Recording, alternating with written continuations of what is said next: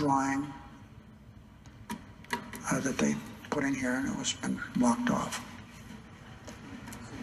It was, they knew what they were drawing. They were telling everybody how they felt about this antiquity. Bullet holes. They used it for target practice. The final picture I want to show is Joshua tree damage. Now, I know a lot about Joshua trees because we, in where I live, where I had my home and still own quite a bit of property in Searchlight. That won't be taken, I'm sure.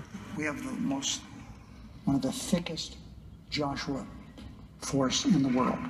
Fuck that guy. These trees are so stunning. They grow about 2 inches a year. They last for up to 150 years.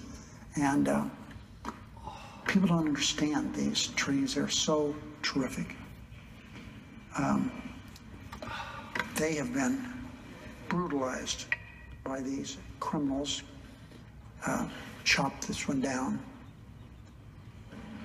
My staff said, well, maybe they're for firewood. Well, folks, you ever tried starting a fire with some cantaloupe?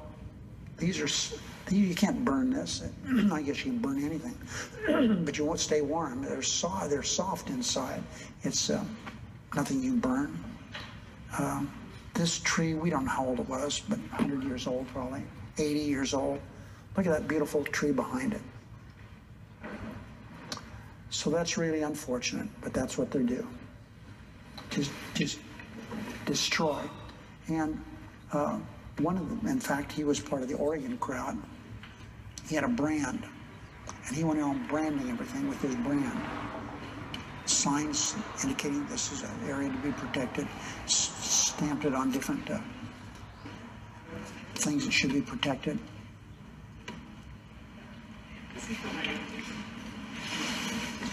I mean, this is sad. So I've tried to protect Gold Butte for a long time. And the reason we haven't been able to do anything to this point is that Bundy boys and his pals kept everybody off that property. So that's why I'm grateful for the Antiquities Act. Because of this legislation, and now the fact that the Bundys are all in jail, I'm going to reach out to the White House. No guarantee we'll get it done, that's for sure.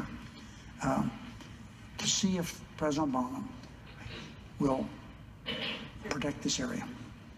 He has the authority, as any president does, to stop this sort of destruction and stop it now. Threats to our public lands are threats to our economy, our environment, and our culture. When we preserve our lands, we preserve America. And that's what we're trying to do, preserve this beautiful, beautiful place.